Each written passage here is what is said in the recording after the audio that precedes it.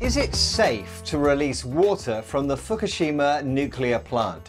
The UN says yes. This is News Review from BBC Learning English. I'm Neil. And I'm Beth. Make sure you watch to the end to learn vocabulary you need to talk about this story. Don't forget to subscribe to our channel, like this video, and try the quiz on our website. Now, the story. Fukushima. It was the worst nuclear disaster since Chernobyl back in the 1980s.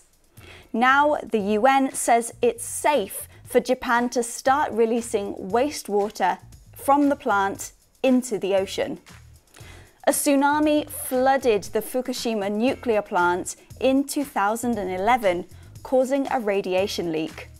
China and South Korea have opposed the plan. You've been looking at the headlines, Beth. What's the vocabulary? We have watchdog, greenlighting, and refute. This is News Review from BBC Learning English.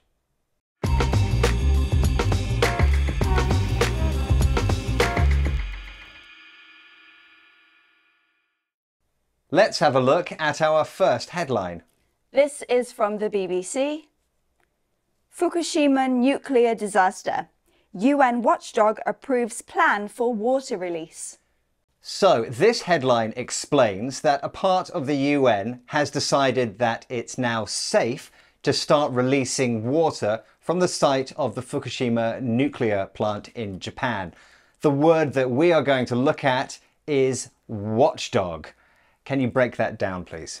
Yes, so watchdog has two parts that you recognise, watch and dog.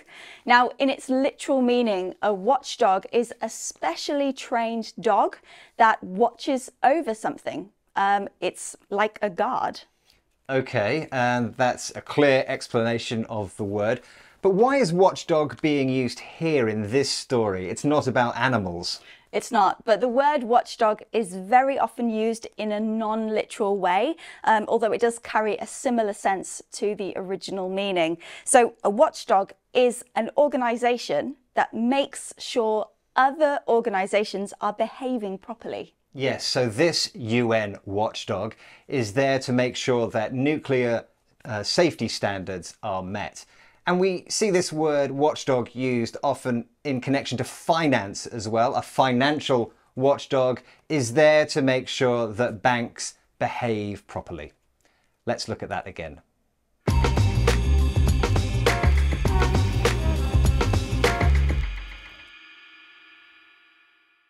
Let's have our next headline. This is from the Korea Herald. IAEA chief to visit Korea after greenlighting Japan wastewater discharge. So the IAEA, that's the International Atomic Energy Agency, which is a watchdog, is going to visit Korea now that this decision about the Fukushima nuclear plant releasing water has been made. The vocabulary that we are interested in from this headline, though, is greenlighting. Now, Beth, you like driving, don't you? I do, and I especially like it when the roads are clear. There's nothing to stop me. So I prefer green lights to red lights because green lights mean go. And that is key to understanding green lighting, isn't it? Yes, so green lighting is the metaphorical act of showing someone or something a green light, meaning that it is allowed to happen. Just like when you're driving your car, you see the green light, it means you are allowed to go. And in the headline we have green lighting, but you can also give something the green light. And this is often used when asking for official permission to do something. Yeah, so for example, you might want to do some home improvements, but you need permission from the local council. You have to wait for them to give your plans the green light or to green light your plans. Let's look at that again.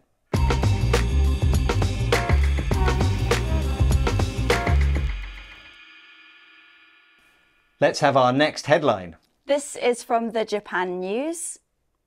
Japan must use scientific evidence to refute disinformation. The headline says that Japan must use scientific evidence to stop people suggesting that this decision about water and Fukushima is dangerous. They describe it as disinformation, which means false information often spread for a particular reason. The word we're interested in, though, is the verb refute. Yes, and it's clear from the context of this headline that refute is connected to proving that something is wrong. If you refute something, you strongly say that a person or an opinion is not right. It's wrong. But refute, this is quite a formal word, isn't it, Neil? It is, yes. We often hear refute in official context, legal language, academic writing, and debate. If we wanted to talk about something less official, less formal, we probably wouldn't use the word refute. For example, if you said to me, Harry Styles is the greatest singer of all time, I don't agree, but I don't use the word refute there. No, that kind of conversation is definitely too informal for the word refute. You'd probably just say, that's rubbish, or you're talking nonsense, although Harry Styles is quite good. Yeah, he is quite good. Let's look at that again.